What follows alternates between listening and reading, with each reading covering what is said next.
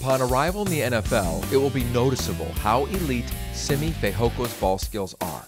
This Stanford wide receiver stands 6'4", 222, and since he arrived on the farm after his mission to Seoul, South Korea, he has been making plays, more than often contested catches.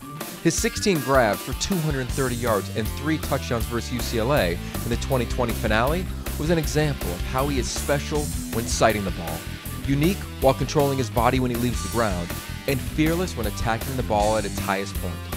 Furthermore, he tucks the ball away from pressure in a way that seems second nature and will remind you of other big-bodied wide receivers in the league.